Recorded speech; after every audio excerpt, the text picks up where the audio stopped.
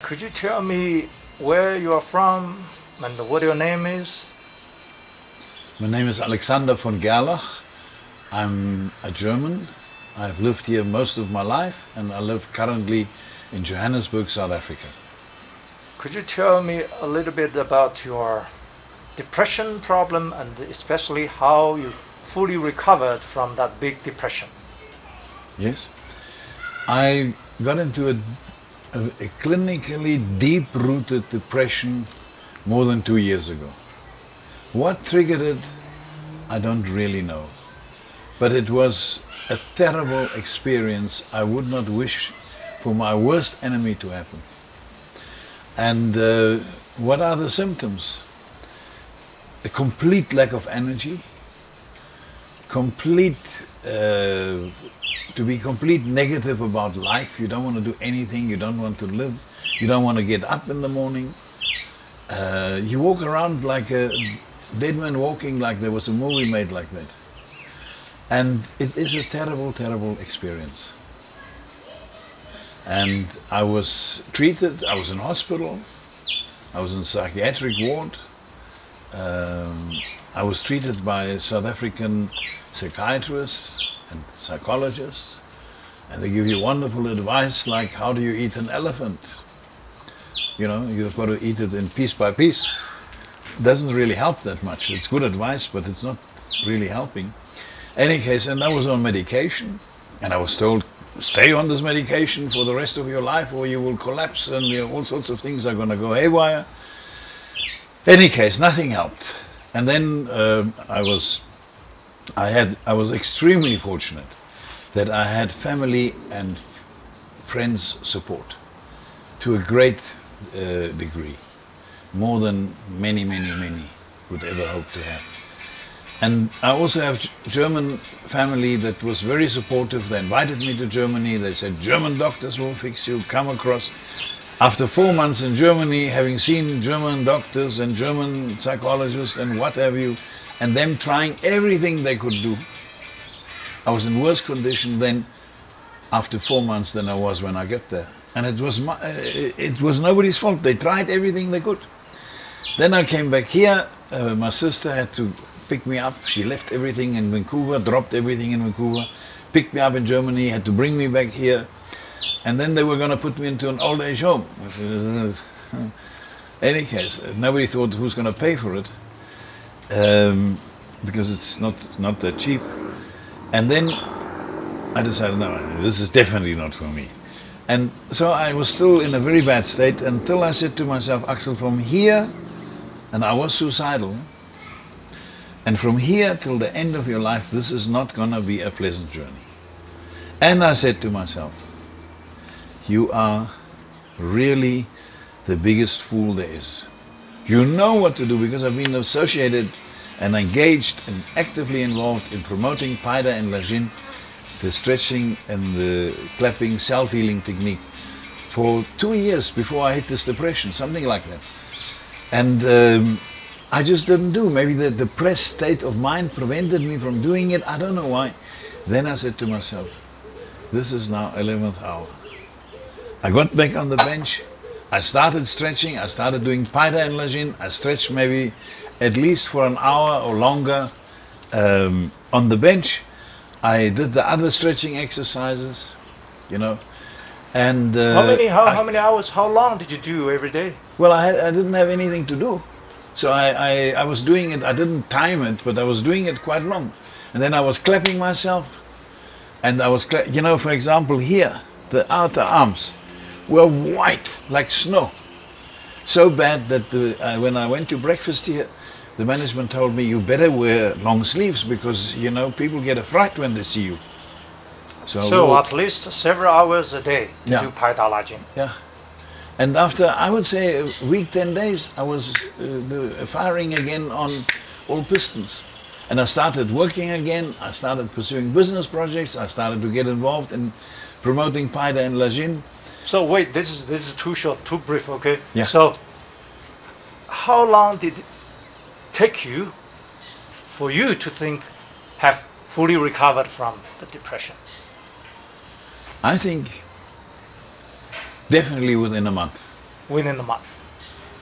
And then Doing I turned very positive. Huh? I've got energy that you don't believe. I'm 71, I work 18, 20 hours a day. I don't look at the watch because I like what I do. For me, it's not working. For me, it's doing what I like. And So during the PaidaLajin period, did you take any medicine? no, they told me, if you drop this thing, and the family got all upset because, oh God, he's going to collapse again and we start all over again in the hospitals and what have you. You have to take, I was told, the antidepressants and mood elevator, whatever they have. And each doctor decides to give you something else. You have to take until you die, every day. So did you take during you're doing PaidaLajin? No, when I started doing PaidaLajin, I basically said, bye-bye medicine. And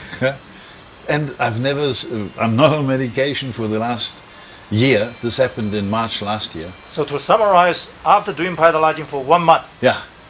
you fully recovered. Fully recovered, Back no to normal medication. life, job. I haven't seen a doctor since, and I don't want to see one, or a psychiatrist or a psychologist. And how because about you now? I can help people that are depressed by telling them to do this. So how long till now? A Since year. you're recovering? A year. A year, Okay. 1 year. During that year, did you take any medicine? Not a single medication. So everything's normal, your life, your job. Couldn't be better. I've never been happier in my life. Great. Thank you. See, I Paida here, Uh-huh. I Paida here, Good. and this other arm, and the other arm, I Paida my shoulders, and my chest a little bit, and my head,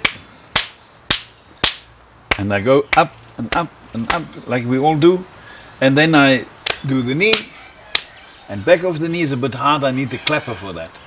And then I do the all round, the sole, all round the feet. That's what I do, that's the clapping, it's as simple as that. Could you demonstrate she- a little bit how you beat up this guy? She's very good. And she can clap very hard, huh?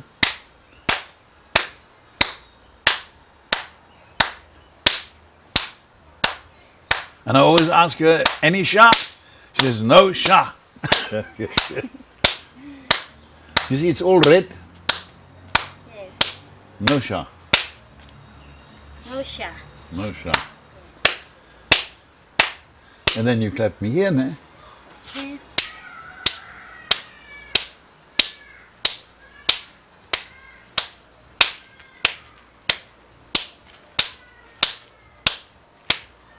And then very important for me at the moment, because I don't move, I sit in front of the computer and I don't move myself enough.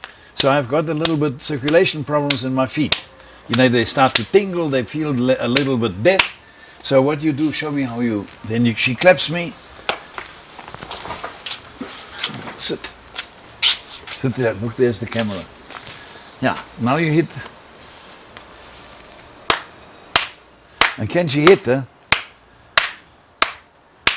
This is very nice. Sometimes I fall asleep.